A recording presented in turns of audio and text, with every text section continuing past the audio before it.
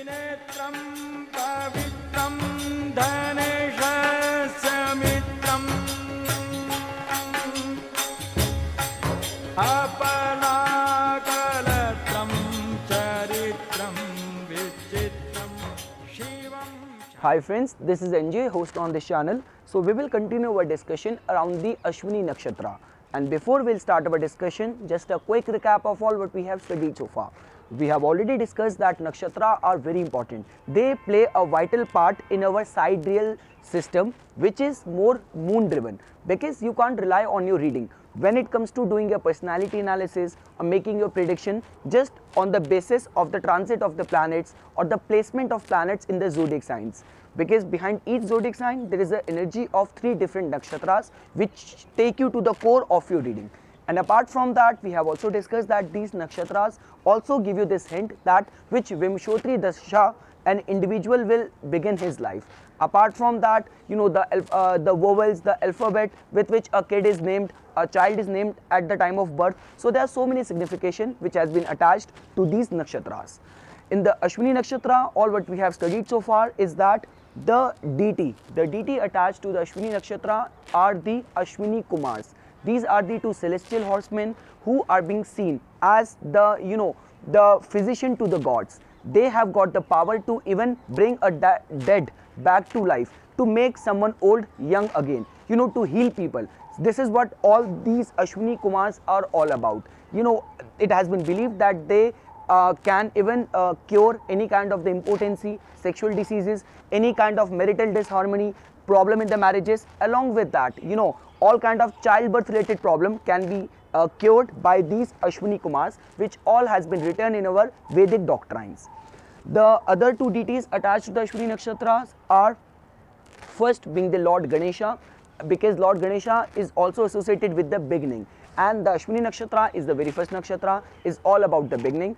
Apart from that, the Lord Brahma, who is also attached with the creation. So ASHWINI Kumars, Lord Brahma and the Lord Ganesha are being attached to the ASHWINI Nakshatras. The symbol attached to the ASHWINI Nakshatra is of a horse head along with a horse carriage being pulled by 2 horses carrying 2 people. And these 2 horses are being named as the Dashara and the Nisatya in our Vedic doctrines. The functioning of this ASHWINI Nakshatra is if someone is under the strong influence of the ASHWINI Nakshatra. Let's say for example this nakshatra is rising on the ascendant, the moon is in the ASHWINI Nakshatra or the sun is in the ASHWINI Nakshatra. So we can expect the person to be very spontaneous, very impulsive.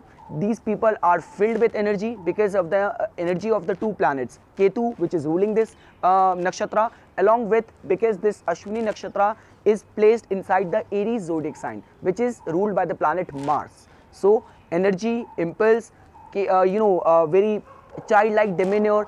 These people look very young, very youthful looks can be seen. You know, they are very helpful. They know how to help others, how to counsel others. They have this notion that they want to have their unique identity in this world.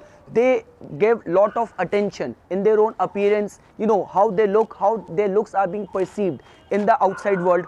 Their negativity and the shadow side of their personality is that these people tend to remain very impulsive. All those tasks which requires patience and perseverance, they lack over there.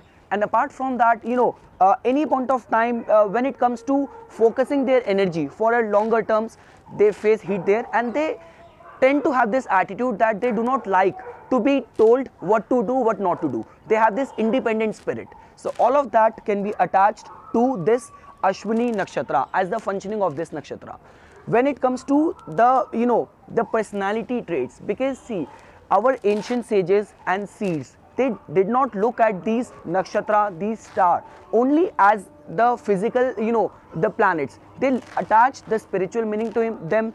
According to them, they are not just the physical body, they are the astral bodies who have got a spiritual significance. They have their own personality, they have the gender, they have the all the ruling and all the defining traits which any individual could have. So we will going to have a discussion on all of that only.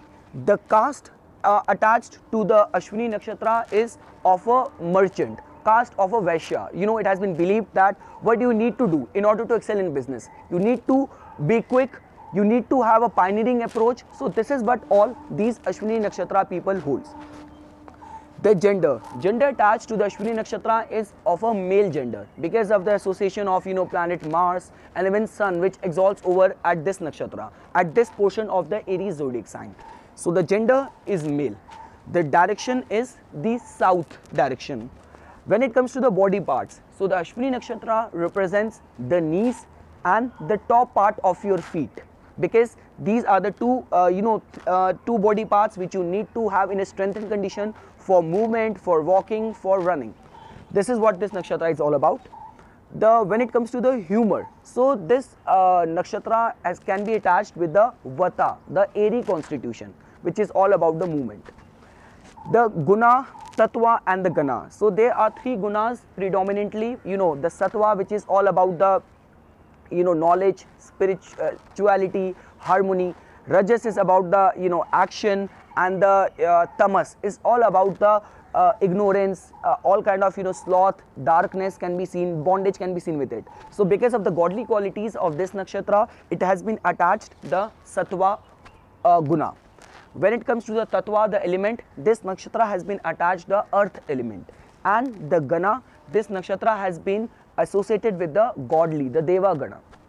When it comes to the auspicious and the inauspicious activities which we can attach with the Ashwini Nakshatra, or which we can think of undertaking at the time when this nakshatra is very predominant. So first of all those kind of things which requires movement can be attached with this.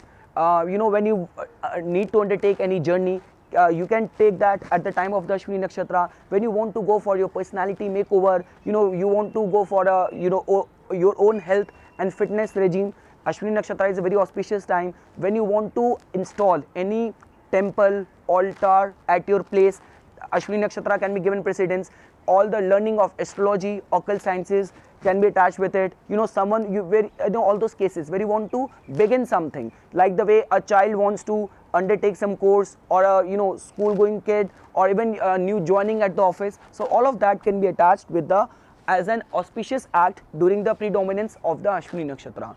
When it comes to the inauspicious activities, so all kind of like marriage is considered as unfavorable, sexual acts are considered as unfavorable, all kind of tasks which requires too much of the perseverance and the patience are considered as inauspicious. Along with that, heavy emotional task needs to be avoided at the time of the Ashwini Nakshatra.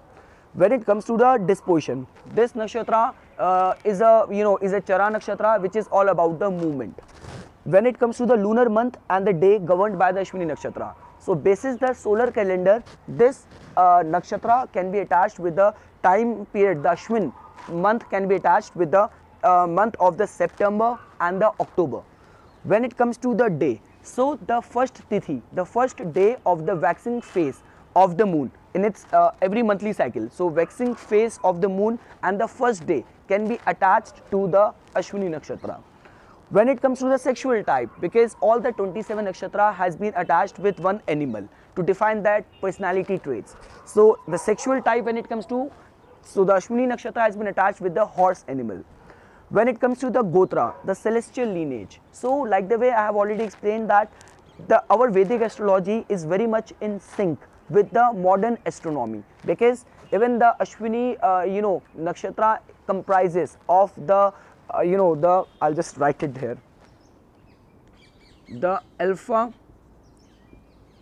Arietes known as the Hummel and the Beta Arietes. So these are the two stars which has been attached to this. So when it comes to, and even the pole star has been looked at by our ancient sages as the creator, the Lord Vishnu. The 7 stars in the Big Dipper are being attached and seen as the Saptarishi, the 7 stars, the Marichi, Vasisht, Pulastya, Atri, Angiras. So all have been attached to these different nakshatras. So when it comes to the Gotra, the clan, the lineage which each of us carries, specifically which has been believed in the Hinduism. So the Gotra attached with this nakshatra is the of sage Marichi, so which represents the light, like the way Angiras represents the the power of burning, power of fire. the Vasisht represents the possession of wealth. So Marichi Gotra has been attached to the Ashwini Nakshatra, which is about the light.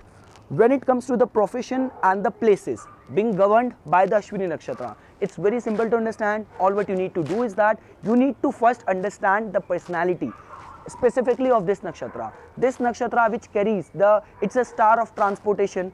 It carries the Shidra Vyapana Shakti, power to attain objective, power to heal, power to quickly reach things. And specifically this nakshatra is all about the movement, all about the rejuvenation. This nakshatra is all about the all kind of learning. So all the profession which entails, which requires learning, which requires movement. So all the transportation, road transportation, racing track can be attached as a places which Ashwini Nakshatra govern, and the people engaged in those places can be seen as the probable profession as being ruled by the Ashwini Nakshatra. So movement, transportation, racing cars, the engineering, technology, any kind of research, any kind of law enforcement, military, general, all of that can be attached as the probable profession and places governed by this Ashwini Nakshatra. So this is all what I wanted to say as my take on the second part on this Ashwini Nakshatra. In the final last part, we will try to understand the personality, the signification of this Ashwini Nakshatra to its depth. The 4 charnas, 4 pada of this Ashwini Nakshatra, along with the remedies which can be think of opting if this nakshatra is afflicted. So this is all what I wanted to say as my take on the Ashwini Nakshatra. I hope you guys found this video informational. For further more updates and notification on astrology, please subscribe my channel and like my Facebook page. Thanks.